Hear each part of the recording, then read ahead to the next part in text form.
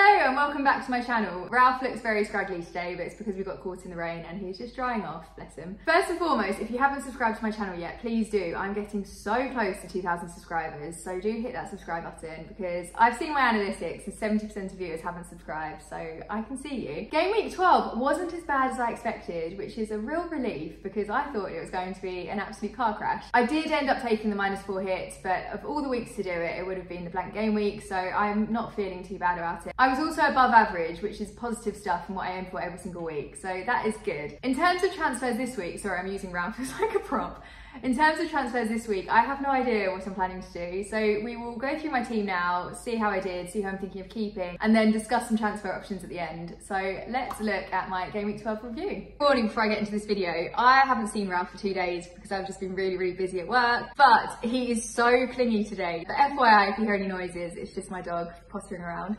Anyway, here is my team. I'm on 700 points in total and I got 46 points, but obviously I took the -4. The average was 39, so I am ahead of that, which is good. And as I said in my intro, that is what I always aim for. Please stop growling at me. If we start with the keeper, I went for Pope, and it's quite annoying because I was happy that he got 6 points, kept a clean sheet, but Ward got 9, he picked up the bonus points. So I am semi-kicking myself for going Pope over Ward for this week. It's so close, I'm not going to be too upset about it, but it is frustrating, I'll be honest. And then when we get into my team, so obviously I didn't have enough players to field for this week, but it's okay, I took 1 hit. I was really not feeling a -8, so I thought that was pushing it, and I am glad I didn't go for one, because there weren't too many high scorers this week. I think there were a lot of surprises. But oh, Trippier, he is locked forever. I'm so glad that I have him on my team. I didn't start off the season with him, but he was a really good call to transfer in. So he secured 9 points against Everton and got the 3 bonus points. That's how we're going to climb the ranks. If we're getting those bonus points in, that is the way to go.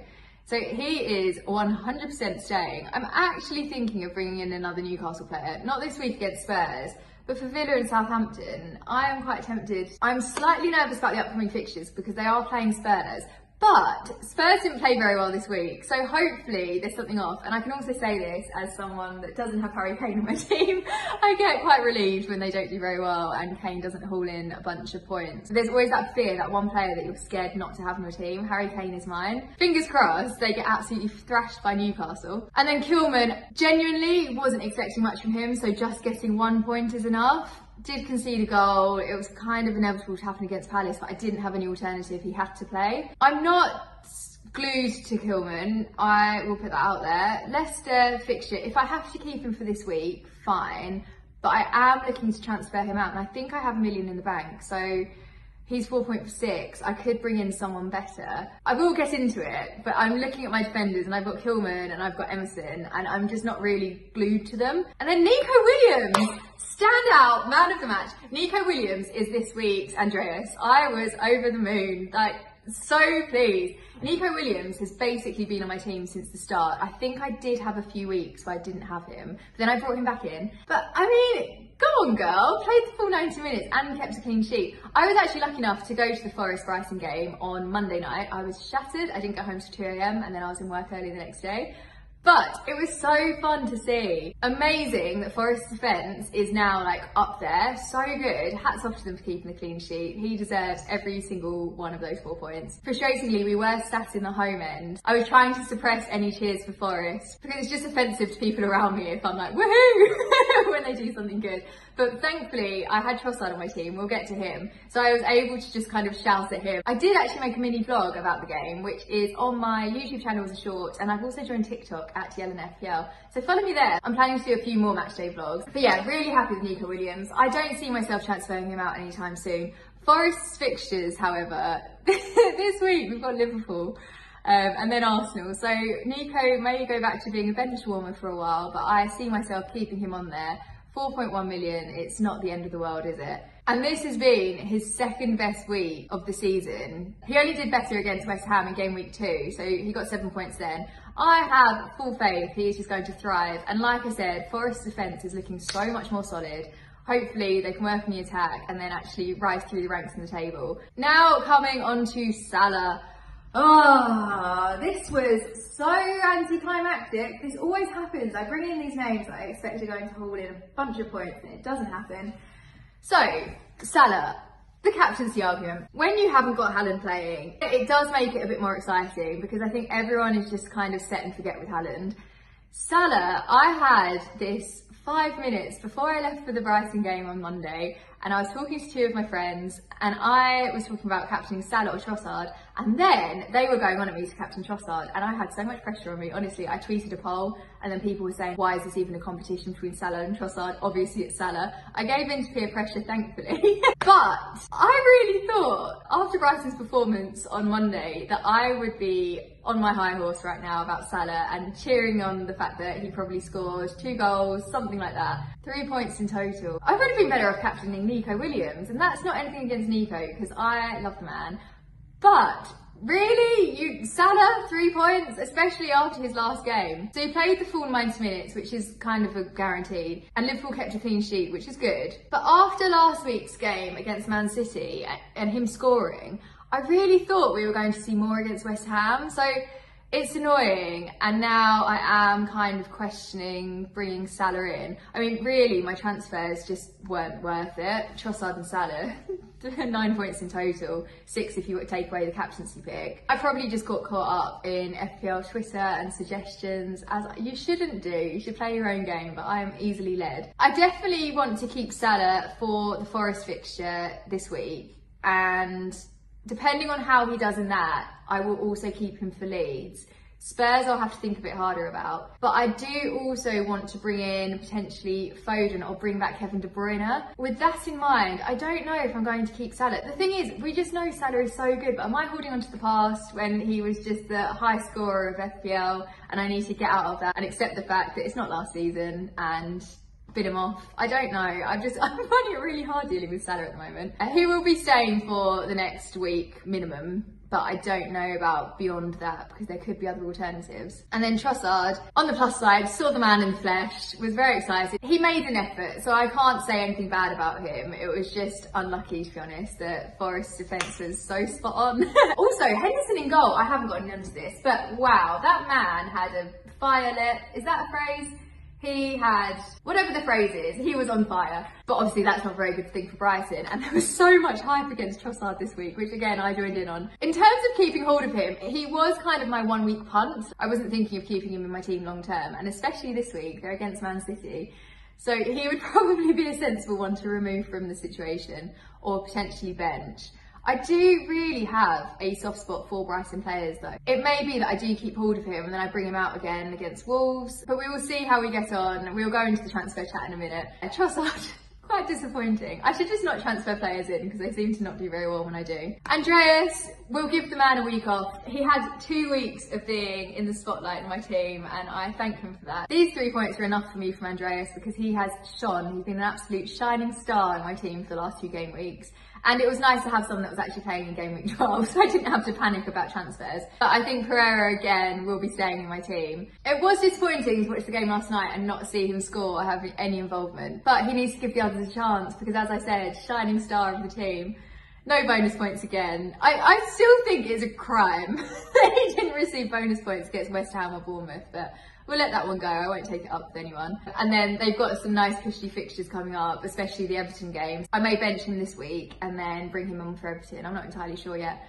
But I can't talk about Andreas without smiling because he really did make my team. And then Zaha, woohoo, you go. This is what we were looking for, 8 points. Thank you very much. Scored a goal. You can imagine my absolute delight when I heard that. I don't think I watched this game actually, but Palace are looking good. And those fixtures, look at the run of them. I am excited. So 100% playing against Everton, actually playing in all of them. I will keep him in my team probably until the new year.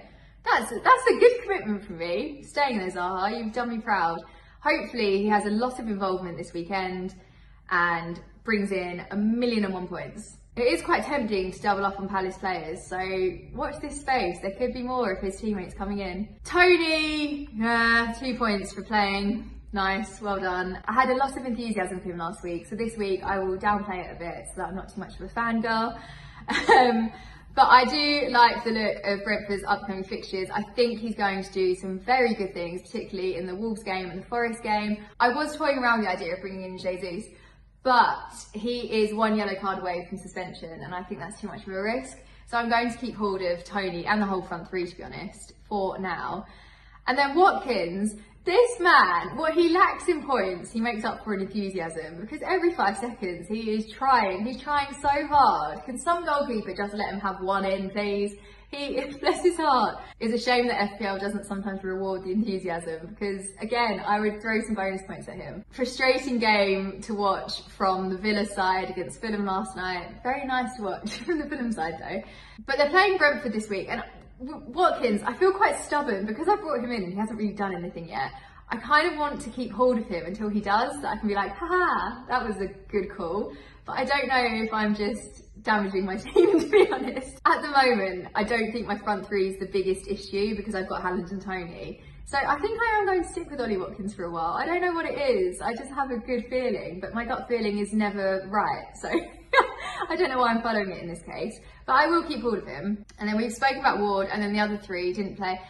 Emerson is back, but I don't know how likely it is that he'll play. And with Emerson, I think I'd rather have Dyer. It's hard, honestly. At the moment, I'm just like, oh, I'll just put them on my bench, but I can only put 3 players plus the goalkeeper on my bench. So that's not a great tactic, but we will look into transfers now. My thing with transfers is I've realised I much prefer playing FPL and watching the games when I have players that not everyone has. So for example, Watkins, I'm really emotionally invested in him. No one else is, no one else cares. And this is what puts me off bringing in Saka or Foden. I have wanted to bring in Saka, I want some Arsenal players, but everyone's doing it. And then the same with Foden. I do feel like I need that Man City asset because I've taken out De Bruyne. But Foden and Saka are both the players that I want to go for, but it's who everyone is bringing in. I mean, if we look at the transfers for this week, top transfers this week, Foden number 1, then Saka. I know Saka could potentially be injured, but 75% chance of playing. I would take those odds. I think he will play. And then I've already got Haaland and I've already got Martinelli. Oh, poor Trossard and Kane being transferred out. Anyway, I am leaning towards bringing in Saka. It's a sensible decision, and especially with Arsenal's fixtures and how they've been playing, particularly next game week because they've got Forest at home. I can see them absolutely hauling in the points then, and that's another one that I would like Jesus for, but I just don't know if he's going to be on his best behaviour. So I was having a play around, looking at my team. It's the defence that's just the weakest. I'm not absolutely committed to Emerson, I'm not committed to Kilman. What I could potentially do is get rid of Emerson, and then the alternatives I was looking at, I will talk you through them. Right, first up, replacement. I could still get my Arsenal fix if I bought in Saliba. I have enough money in the bank, it would actually leave me with 0.8 million left over.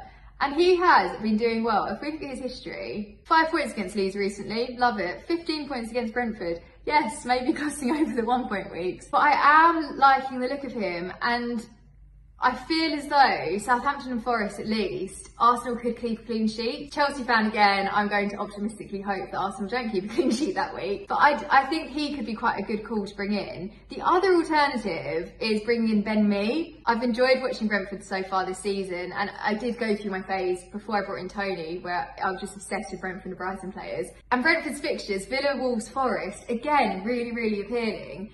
If I was to bring him in, that would leave me with 1.4 million in the bank. And then I could look at my midfield and potentially upgrade someone or take out Salah, bring back De Bruyne. I think that gives me quite a lot of options. But I did also touch on the fact that I'd quite like to bring in Dyer at some point. So if I did Ben Mee this week and then next week got rid of Kilman, I could then bring in, sorry, I'm so bad with technology. I could then bring in Dyer, and Dyer is absolutely nailed. We know that he's going to play. So that could be the look of my new team, which I quite like, not to brag, but I'm quite happy with that. And I know I'm going to get comments that are saying, no, you should bring in Saka, you should bring in Foden. But so much of FPL is about having fun, and this is the kind of way I do like not following the advice sometimes and just doing my own thing and kind of owning it when it goes wrong, which is why I'm going to have Watkins on my team the entire season until he scores a goal.